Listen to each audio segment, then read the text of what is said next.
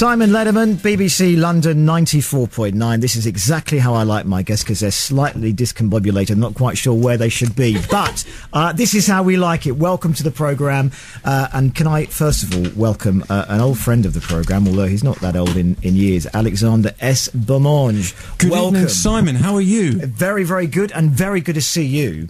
Well, it's good to see you. I haven't met on these premises, in actual fact. We have not. In fact, I think we've only ever spoken on the phone before. Yeah, no, we have met once. Where were you? I was at Three Counties for the final day of your then co-presenter, in whose honour I had written a song. Yes. Wasn't that on the phone? No, I did it in person. Were you in person? Yes. But the hospital? Maybe I'm getting confused. I think you are. No, you're but we have we met were when at I a met maternity Murdoch. hospital. No, oh, yes, that's right. We covered Murdoch, the musical that I'd done on the World Service. It's all coming back to... That's a good title I don't for a remember song. you, because I remember everything. I've made that much of an impression on you, Simon, obviously. No, the thing is, I remember everything about that one day when we were at maternity. Right. Very, very disturbing day, I can assure you, for men of a certain age. However, I knew you weren't there. I couldn't recall why. Listen, welcome to the programme. Thank you. You're here because you are... certainly you've got the start of a brand new musical, which we must talk about. I'm surrounded by the artists who will be appearing in it. Hello, welcome to the programme. This is the Route to Happiness. Route to Happiness with Cassidy Janson, Niall, Sheehy and Shona White, who are all, I think, three of our most exciting musical theatre artists. And the show is basically, it charts the individual and interweaving journeys of three characters in modern-day London as they try to achieve their goals. It's very interesting what the goals are, because for some people they'll all have these goals, all of them, but I think you have one goal per character. They have several goals, but they each have one thing which they would like to attain. They each have a want.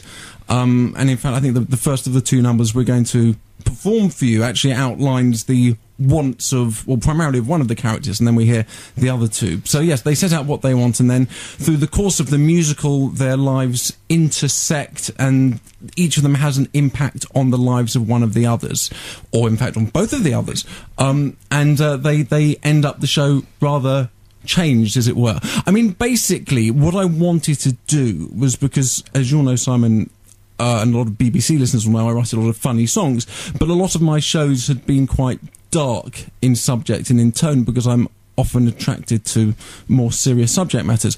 But I wanted to write something that did have a lot of humour in it, but also had a lot of heart in it. And I wanted to write something that had a small cast, a cast of three, that you could put on in a small venue like the Landor Theatre, which has a fantastic reputation for doing new musicals. And you could just experience three great artists up close. Which one of your characters wants to make money? This is Marcus. Why did I knew it would be the man? Why did I knew it would be the man who wants to make money? Very clever writing. Obviously, that wouldn't happen in real life. Welcome to the programme. Tell us what your character's what your character is like. Yeah, well, Marcus is a kind of I suppose he's an atypical kind of young sibling. You know, he's a guy who is kind of grown up in his successful older brother's shadow a bit, and I'm sure his parents had dreams that he'd follow along the same path, and whether or not he wanted to, I think he struggled along the way to kind of stick with any one thing and get there. So I think he wants the success, and he wants the kind of the wealth and the notoriety that comes with being successful, but I'm not sure he knows how to do it, or what's the best route to kind of obtain that, you know. So do you have empathy with him? I do. I actually, I think a lot of people would. I don't think he's a saint. I don't think he's like your kind of hero of the piece or anything like that, but I think he is a kind of person. I know I could, I know what it's like to kind of want to stretch yourself beyond where you are, and yeah, I think a lot of people kind of get that. It's a character who, for whatever reason, be it talent or just application, hasn't got to where he wants to get to. Right, which character wants to become famous? That's my character. That's your character, yeah. Right. Tell us about your character. You've done your research. I'm very impressed. You have. Well, her name's Trinity, and she wants to be famous, because why wouldn't you want to be famous? It's her goal in life just to be famous, not for any particular talent at all, because she, as it pans out during the show, she doesn't really have any talent. Our favourite kind of people that want to become famous. We've become used to those. She loves Heat magazine kind of thing. Lives a Heat magazine. Pardon, what was the question? Sorry. No, what?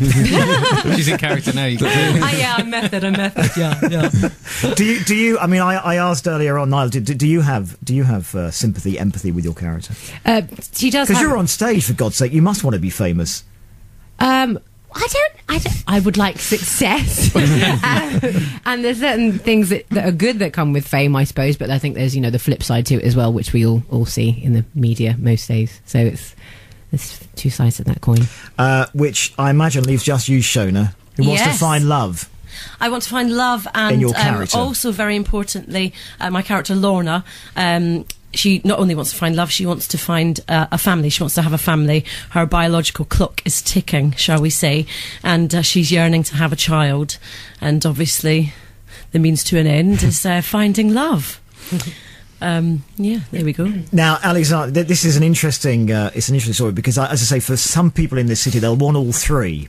And it's quite interesting because I imagine most people in the audience will see a little bit of themselves in all of the characters you've got. That was the aim. I mean, I think when you go and see a show, if you can almost put yourself into one or more, even all of the characters, then obviously it creates empathy. And I think the thing about the three characters, they're all quite likeable people, but like everyone in life, they've got flaws.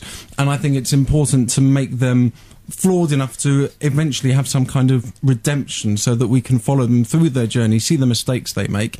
And, if you want to, you can come out of the show questioning what your own goals and dreams and desires are, or you can just think, well, actually, that was a really good night out. Now, this is on from next week on the 19th till correct. The 24th of February, Tuesday to Saturday at 7:30, Sunday at 2:30 at the Landor Theatre in SW9. You're going to give us a couple of bits from the show. That's right. Good. Right. Tell us what we're going to hear first. Shall I set them up while the others raise their microphones and do whatever they have to do live radio. Basically, the first song that we'll do is part of the opening sequence.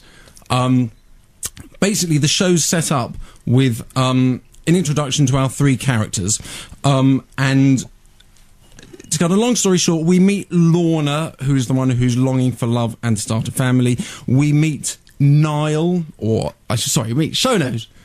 I'll get this the right way around. We met Lorna, played by Shona. You see, they've come so into character that I can't even tell the difference.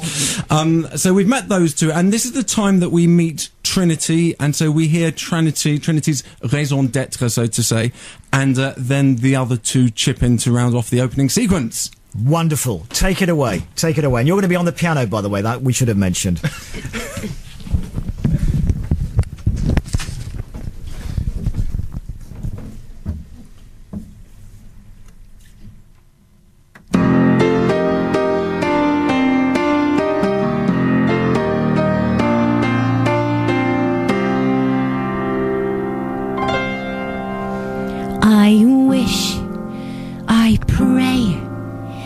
Somehow I'll be famous, be crowned someday, the greatest star of all. Some see in me an illiterate ignoramus, but I shall make it onto every bedroom wall. I'll hit the news with all my drunken capers, give interviews all over the TV, set trends, no ends, go suing all the Sunday papers, bring out a single and a fitness DVD, and have a tabloid column someone writes for me.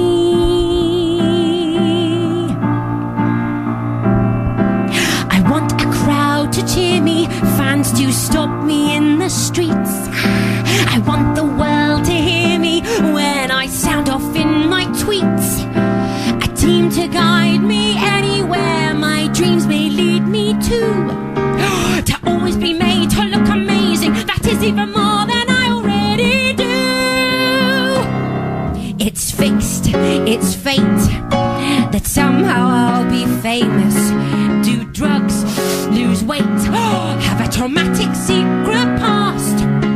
I keep creams and makeup everywhere, panic if one raindrop hits my hair, sleep on my bed to keep of wrinkles from me. I've a belt that's meant to make me thin. I've a birthday boob job penciled in. And while I'm stacking shelves, I'll show off to anyone who'll see. I swear, I bet that somehow I'll be famous. Damn soon I'll get proposed to all the time. Those who diss and take the well, they can come and kiss my anus when I make millions selling out in pantomime. I'll have Botox and a breakdown, be the pin-up none will take down. Lash out at paps who try to photo me. Oh, somehow I'll be famous, for there's nothing else that I could be. I've a man in mind. I want it all. Somehow I'll be famous. I've a man in mind. I want it all. Somehow I'll be famous. God, what's wrong with me? The rest of my life's worked out perfectly, but each lonely night all I want to be is settled, one daughter, one son. The life I'd love is far from free, and far above those doubting me. Has favoured brothers forced to see I'm someone. Supreme celebrity requires no savings or degree, yet it can bring the likes of me a life of bliss. A family while it's not too late. Millionaire by 20. Front page photo, you can't waste. The key to happiness is this.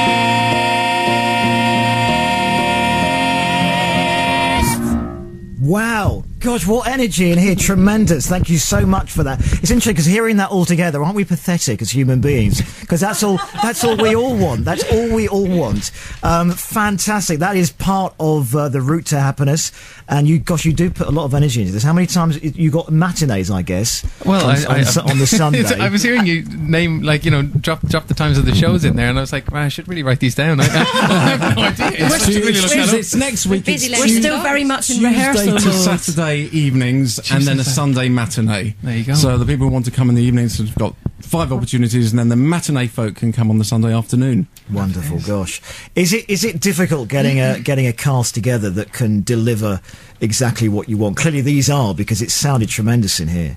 I mean, yes and no. I mean, we saw lots of people. We saw fantastic people. I think what the performers I'm surrounded by have all got, they've all done leads in the West End. Shona here, I'd most recently seen touring in Chess as the lead, but has also been the lead in Les Mis and has played the leading role of the Green Witch in Wicked. Niall, lots of people will know from ITV's Superstar programme because he was one of the finalists. That's where I got to know him, and I saw him on television, and I like the look of him and the sound of him for the show. And he's also been in Spamalot and has also been in Wicked. And Cassidy has also been in Wicked, playing the Green Witch, but she's There's also a link been in... here. There is. I can't quite work out what it is. Well, yes, we've got our... I mean, Wicked is a show that's close to many people's hearts, and it just so happens... I mean, we obviously didn't plan it this way, but it just so happens that the 3 great talents around me have all been in Wicked, though not all at the same time. I think that the 2 girls have been We were in at it. the same time. Myself and CJ. But, Cassidy were. But yeah, so it's great, and I think what's terrific about performers like them is that obviously the score is quite varied, and the number we're about to hear is quite contrasting, and obviously you need some performers who can deliver the comedy and the humour, but have also got the voices for delivering the more serious ballady songs. Can I thank all of you for coming in tonight? Well, thanks very much. Thank you for having us. It's our pleasure. us. Do your Thank you final for number. having us. Just to give the details out, the route to happiness, 19th of February to the 24th, Tuesday to Saturday at 7:30, and also, as we said, Sunday at 2:30 at the Landor Theatre, 70 Landor Road in SW9. Tickets are from 0207 737 7276. It's 0207 737 7276, or by visiting, I'm going to let you deliver your own website. All right, well, my website is Bermange, bermange.co.uk, or they can go to the Landor Theatre's website, which is Landor Theatre Co.uk, because we're very honoured to have been given being made the focal production of a season called From Page to Stage, which is their new musical theatre season, which has been put together by the producer Katie Lipson and the Landor's artistic director Robert McWhirr, who's directing our production and has really made a name for himself at the Landor for directing lots of premieres. He directed the premiere of the last show by Kander and Ebb last year, which was they wrote Chicago and Cabaret, so we're thrilled to have him on board as well. Brilliant. I'm going to get you to take it away, because straight after you finish, it's the latest travel news and the headlines at 11 o'clock. But to play us out this hour, it is the cast of The Route to Happiness. Take it away.